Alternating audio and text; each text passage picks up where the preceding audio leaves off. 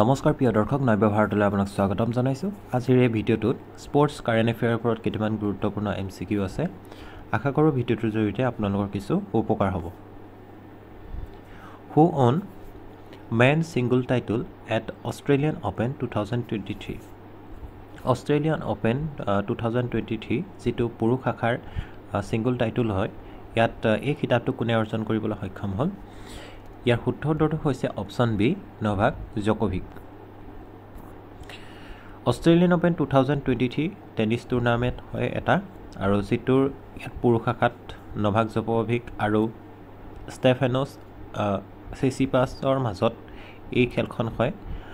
জকোভিক সাৰ্বিয়া হয়, ষ্টেফানছ তেওঁ গ্ৰীচৰ হয়, আৰু এই পুৰুষৰ যে সিঙ্গল শাখা হৈছে ইয়াত নভাক জকোভিকে জিকিবলৈ ইয়াত সক্ষম হয়। ঠিক সেইদৰে ইয়াত ওমেন্স যি সিঙ্গল টাইটল আছিলে তাত আৰিয়ানা সাবালেংকা ইয়াত জিকিবলৈ সক্ষম হয়। তেওঁ বেলাৰুছৰ হয় আৰু তেওঁ এলিনাক পৰাস্ত কৰিবলৈ সক্ষম হয়। এলিনা তেওঁ কাজাখস্তানৰ হয়। Who has won men's single title at 2023 Malaysia Open? 2023 Malaysia Openত men's পুৰুষৰ যি সিঙ্গল শাখা হয় তাত ইয়াৰ ভিক্টৰ এক্সেলেছনে ইয়াত জিকিবলৈ ইয়াত সক্ষম হয়। গতিকে অপচন হয় option D.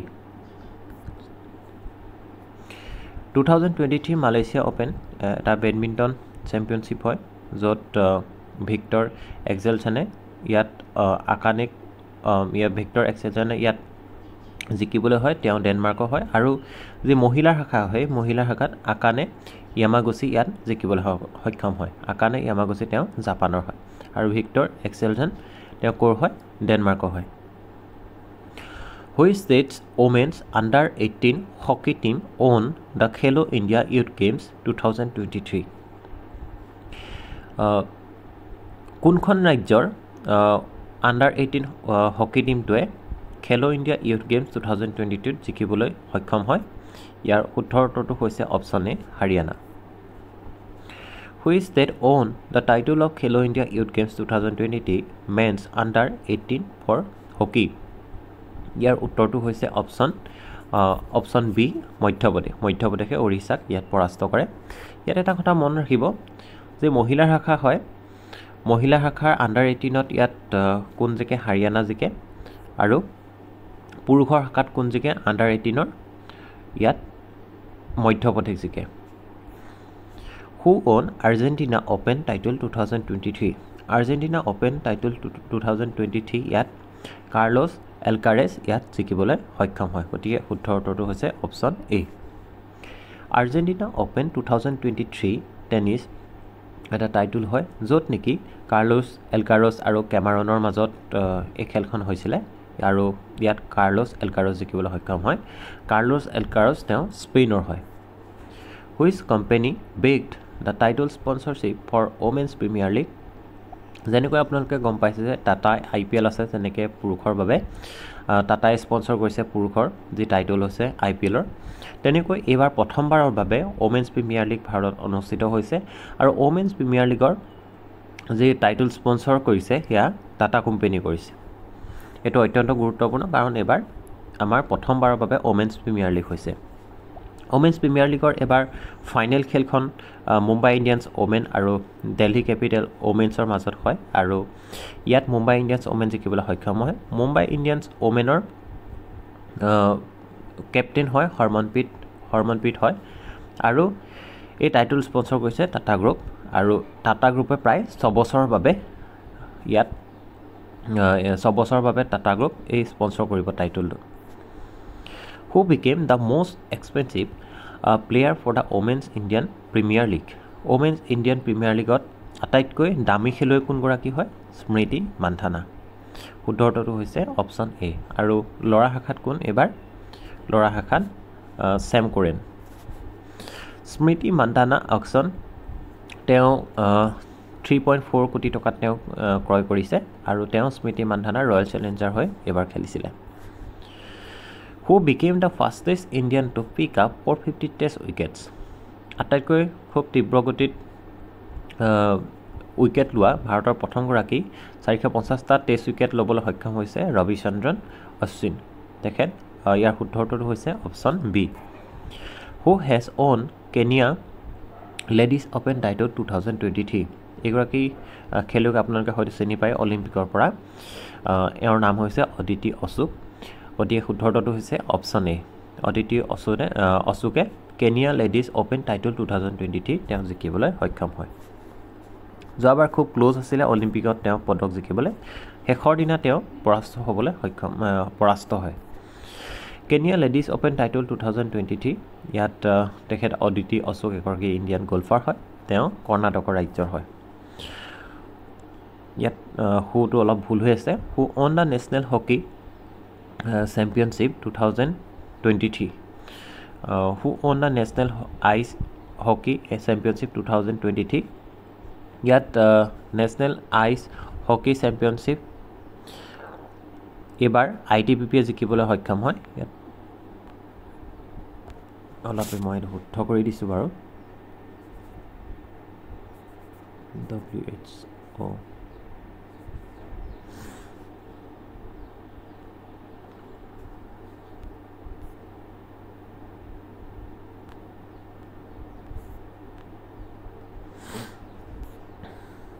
National ice hockey championship 2023 এবাৰ লাডাখত অনুষ্ঠিত হয় লাডাখৰ লেহত আৰু এবাৰ জিকে ইণ্ডো টিবেটান বৰ্ডাৰ পুলিচ যাক চমুকৈ ITBP বুলি কয় এবাৰ আৰু তেওঁলোকে এবাৰ লাডাখ স্কাউটক তেওঁলোকে পৰাস্ত কৰে which country will host football 2027 Asian cup এইটো অত্যন্ত গুৰুত্বপূৰ্ণ ফুটবল 2027 এছিয়ান কাপ ইয়াত সৌদি আৰবিয়া এবাৰ অনুষ্ঠিত কৰিব who became the youngest ever to hit a double century in ODI ইয়াৰ শুদ্ধটোৰ হৈছে অপশ্যন এ ঈশান কিষণ ইয়াত কেইটামান নাম দিয়া হৈছে ফাষ্টেষ্ট ডাবল চেঞ্চুৰী যিসকলে কৰিছিলে ঈশান কিষণ তেওঁ 126টা বলত 200 ৰান কৰিবলৈ সক্ষম হয় বাংলাদেশৰ বিৰুদ্ধে খেলিছিলে ক্ৰিছ গেলে 138টা বলত 200 ৰান কৰিছিলে বীৰেন্দ্ৰ সেহৱাগ তেওঁ 140টা বলত 200 ৰান কৰিছিলে আৰু শুভমন গিলে 149টা বলত তেওঁ 200 ৰান কৰিছিলে তেওঁ নিউজিলেণ্ডৰ বিপক্ষে কৰিছিলে শুভমন গিলে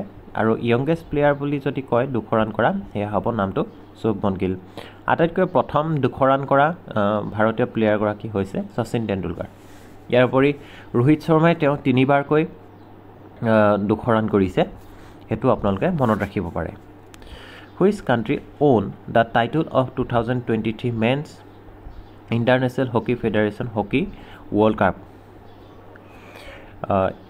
এবাৰ ইয়াত জাৰ্মানীয়ে জিকিবলৈ সক্ষম হয় গতিকে শুদ্ধটো হৈছে option B 2023 men's international hockey federation hockey world cup host country আছিলে ইণ্ডিয়া আৰু ইয়াত জিকে জাৰ্মানীয়ে এবাৰ 3 নম্বৰ বাৰ জিকিবলৈ সক্ষম হয় আৰু এবাৰ বেলজিয়ামৰ বিপক্ষে খেলখন আছিলে য'ত জাৰ্মানীয়ে খিতাপ অৰ্জন কৰিবলৈ সক্ষম হয়